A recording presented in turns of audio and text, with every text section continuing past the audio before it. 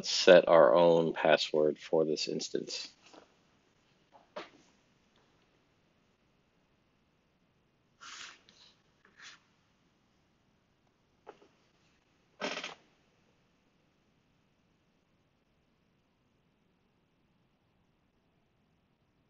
Now, with my password set, I'm in a clean instance with nothing configured and all ready to go.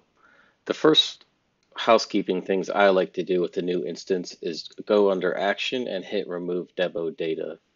ServiceNow includes a bunch of fake users and projects and policies.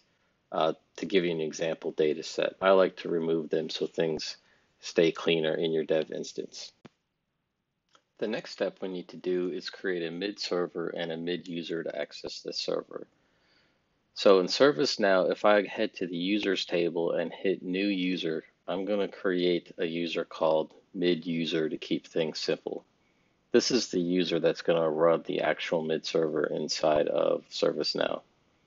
After I've created the user, I'm going to go back to this user, mid user, and I'm going to click on edit roles. There is a built-in role called MidServer that will give this user rights to execute MidServer functions. So under collection, we can type in mid, select MidServer, bring it over to the roles list, and hit save. Now that I have my user in place, I can build my actual MidServer. For MidServer, it can be on Linux or Windows. For this example, I'm going to use a CentOS 7 VM. Over in Calm, I'm going to order myself a VM from my marketplace to install my MidServer. After a few minutes, my MidServer VM will be up and I can SSH to this VM and pull down the package and install the MidServer. The MidServer is what allows Nutanix Calm to interface with the ServiceNow SaaS instance over the internet. So now that I have my VM, I will SSH into my Linux VM.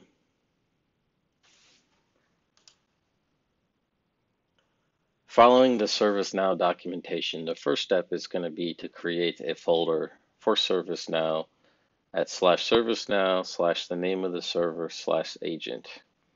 I'm also going to adjust the permissions on this folder to allow the local Nutanix user full rights over this folder.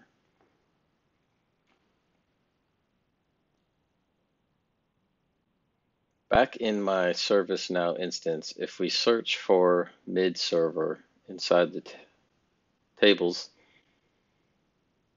we can find the downloads for the actual MidServer bits. So I'm going to copy the link for the Linux 64-bit MidServer and then pull those bits down to my VM.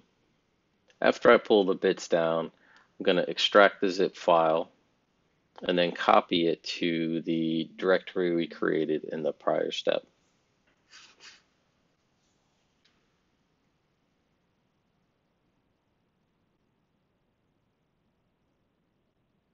Once it's moved into directory, the first step is to edit the config file to point it to our ServiceNow instance.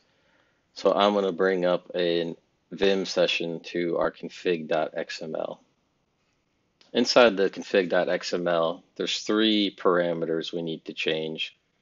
First parameter is going to be the URL of your instance. So we can just pop over and pull in the name of our instance. The next parameter is going to be the mid instance username and password. That's the username and password we created on the prior step.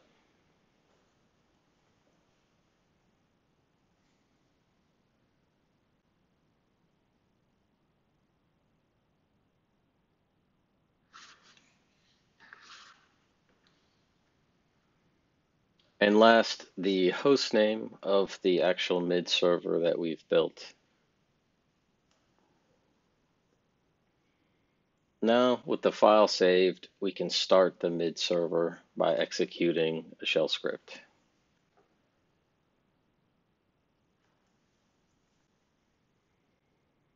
If the mid server started correctly, Now we can run the install script to make sure that the start script runs on every boot.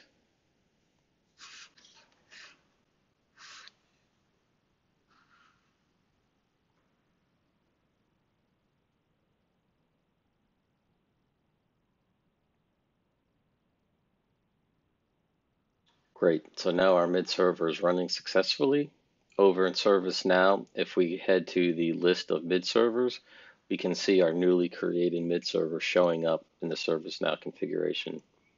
Now, before we can use this MidServer for our Nutanix Calm plugin, it needs to be validated. Validated will turn it on and allow services in ServiceNow to now utilize this MidServer. After your MidServer is validated, the next step is to configure your LDAP and AD connection in ServiceNow. We do need to connect to the same LDAP or AD directory as your Prism Central Calm instance. So under LDAP, I'm going to come to Create New Server. Here I'm going to add my server name, my LDAP URL, and the base search directory of where I'm going to search for my AD users and groups.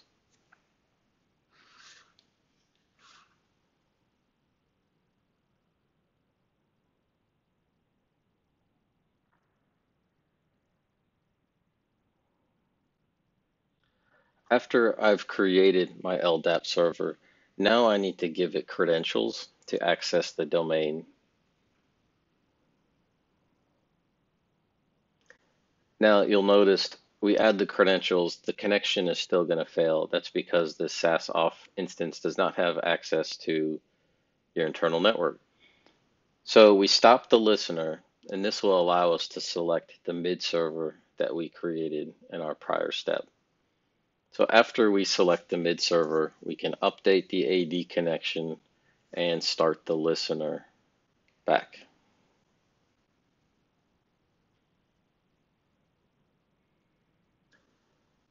Now with our proper MidServer selected, we hit test connection and we can see that ServiceNow can now communicate with our Active Directory instance. So now that Active Directory is configured, we want to head over to scheduled loads and execute an import of all the AD groups and users.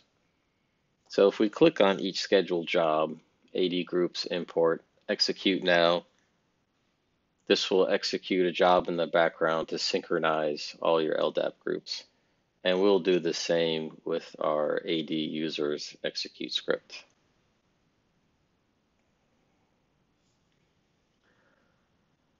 Now, if we want to use email, emails that say, hey, your servers are ready or your build failed, we need to configure an email address to send and a few other properties here.